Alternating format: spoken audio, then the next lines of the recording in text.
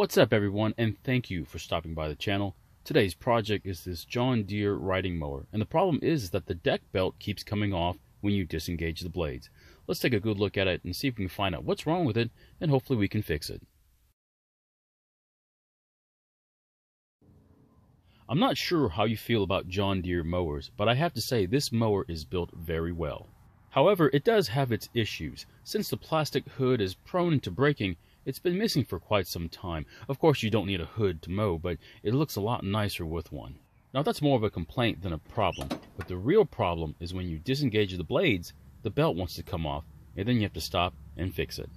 The belt usually comes off the drive pulley under the engine, and it's easy enough to fix. It's just a real hassle. Let's remove the belt and check it for any issues.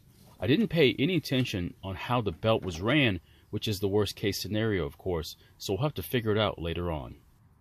And after checking the belt, it's got a few cracks in it, but that wouldn't cause the belt to come off the pulleys though. Well, we finally found the problem. Part of the belt is extremely worn and very thin. It's almost broken, so we're going to have to replace it.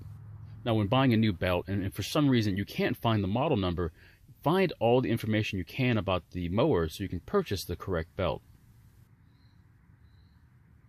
So here's the new belt, and the part number is on the label.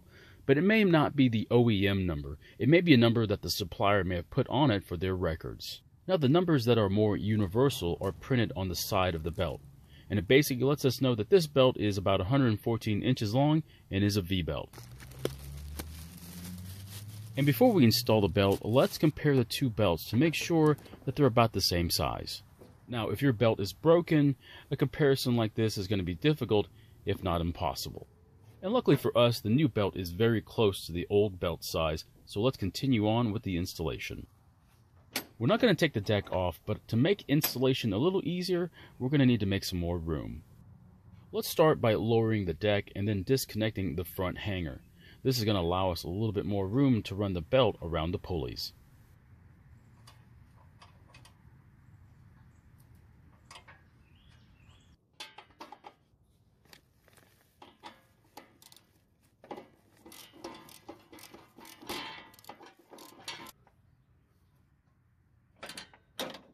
Now, after disconnecting the front hanger, we can finally raise the mower up. It goes without saying that raising a heavy mower is quite dangerous. Please be careful and take every precaution. Use jack stands or ramps for your safety. Now, I'm going to take one of the pins off one of the lift arms just to make filming a little easier. You don't have to do this part. If you remember earlier, I said I didn't remember how the belt went on. I really didn't know how the belt went on at all. So I'm going to put the belt on the best way that I think it should be ran. And after running the belt, well, it turns out that I was very wrong in its routing. I had to search the internet and find out the correct way of doing it. Now, it turns out the belt runs to the front pulley from the inside of the two inner pulleys, and not the two outer spindle pulleys. Another reason why your belt might keep coming off is that there might be a problem with one of the pulleys. It could be damaged or possibly even misaligned.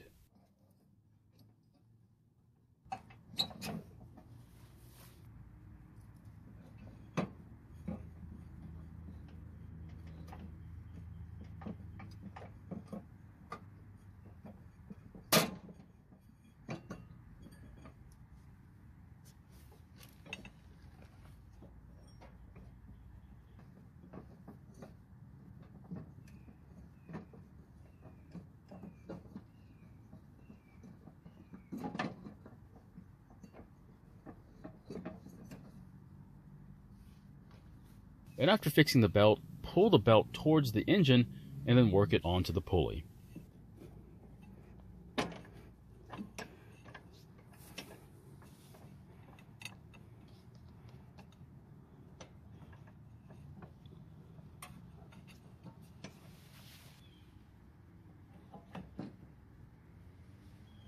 And after the belt's been installed, make sure that it's not riding on any of its guards that keep the belt from coming off of the pulleys.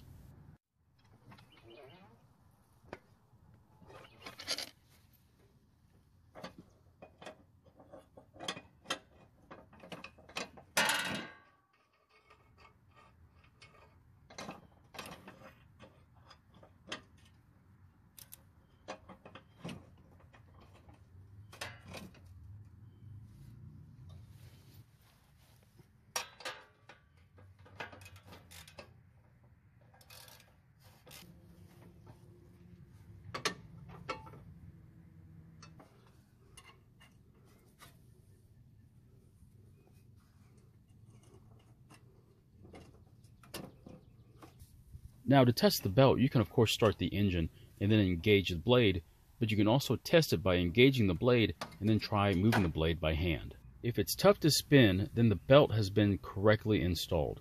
However, if the blade still spins freely, then you might have to check the PTO cable and its spring. So my question to you is, would you buy a reinforced belt for your mower, or would you buy a cheaper belt that doesn't have the reinforcement and is about half the cost? I'm really interested in your opinion. Thank you for watching. I really appreciate your time. Please feel free to ask any questions, and I hope to see you in my next video.